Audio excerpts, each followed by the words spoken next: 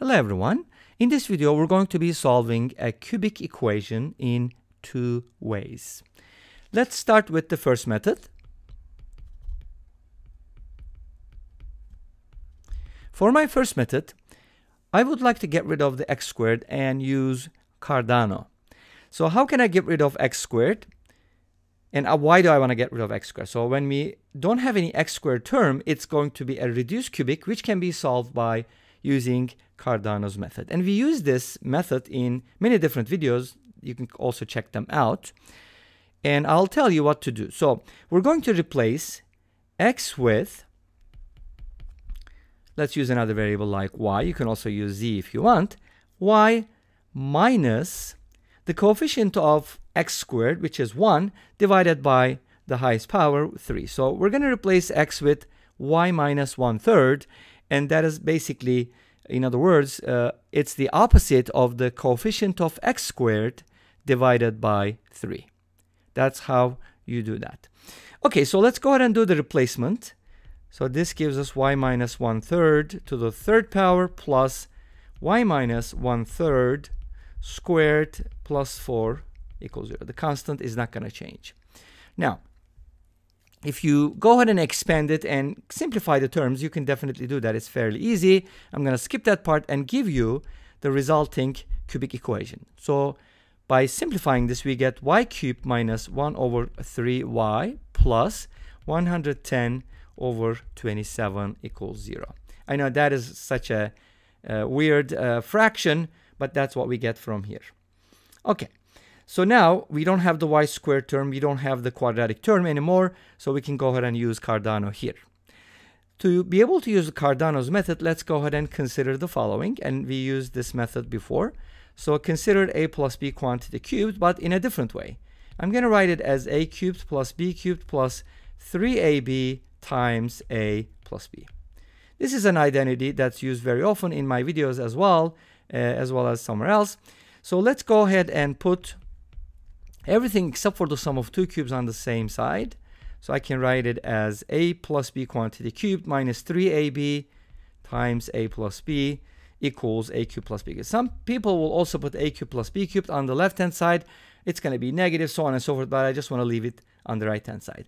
And of course, I want to write my equation the same way, so I can kind of write this as y cubed minus 1 over 3y equals negative 110 over 27. So take a look at this equation and take a look at this equation. We're going to compare those two and make some replacements, and then that'll be Cardano. Fairly easy, right? Well, it kind of looks easy when someone else does it. I know that feeling. A lot of times my viewers and students tell me the same thing, like when you do it, it looks simple. When we start doing it, it looks different. Okay, obviously that's always the case. But here it makes sense to replace y with a plus b or a plus b with y, whatever you want to call it. So here I'm going to replace a plus b with y, and this is gonna turn into, well, by comparing these equations, we notice that this has to be 1/3 in order for this to work, and this needs to be negative 110 over 27. So that's the heart of Cardano, basically. Not the person himself, but you know, the heart of the method is after making these replacements, you get a system of equations which becomes quadratic. So that's the goal. From here, we can say that 3ab is equal to 1/3, which means ab is equal to 1/9, and a cubed plus b cubed is equal to negative 110 over 27. Don't worry, everything is going to simplify and we're going to get a nice answer. That's why we have the second method. Okay, great. Just bear with me. So let's cube both sides here. We get a cubed b cubed equals 1 over 729. By the way, some people said that my handwriting is nice, or it looks like their handwriting. Actually, it's not nice at all, but anyways, thank you for the compliment. So this is a system which can be made quadratic. Let's go ahead and do the following. Replace b cubed with negative 110. Oh, see? That can be very messy at times. Negative 110 over 27 minus a cubed. So I'm going to go ahead and plug it in here, and that's going to give me the following. A cubed times negative 110 over 27 minus a cubed, and then the product is equal to 1 over 729, which is 9 cubed. All right. So now, if you go ahead and distribute this and put everything on the same side, you're going to get something like this. A to the 6th power plus 110 over 27a cubed plus 1 over 729 equals 0. Awesome. Here we're going to make the substitution a cubed equals c. I don't want to use b or y or x, just want to use c. Okay? And allow me to make the joke. You see what I see? Okay. So if you do the replacement, you're going to get c squared plus 110 over 27c plus 1 over 729 equals 0. So this is a quadratic, and we can easily solve it, but I'll spare you the trouble again, right? So it doesn't take too long. These are, details that you can definitely work out. C becomes negative 55 plus minus 12 times the square root of 21 divided by 27. You can multiply both sides by 729 in the quadratic, and you can get a nicer solution as well. So this is the c value, and suppose, and remember, a cubed is equal to c, but there are two c values. So 2c, or not 2c, yay, I was able to use it. So I'm going to set one of these equal to a cubed. Suppose a cubed equals negative 55 plus 12 root 21 over 27. By the way, it doesn't matter which one is a cubed and which one is b cubed, because y is equal to a plus b, right? So commutative property. So from here we get the following. A equals negative 5. Again, I'm going to spare you the trouble one more time. Negative 5 plus square root of 21 over 6. And b is just going to be the conjugate of this, of course, because their cubes are conjugates and they are conjugates as well. And this came up in a recent video as well. So these are the a and b values. Cool. And y is equal to a plus b. So we can now write the value of y easily. And notice that they have the same denominator. So I can just go ahead and add them. If you add them, you're going to notice something super duper nice. Yes.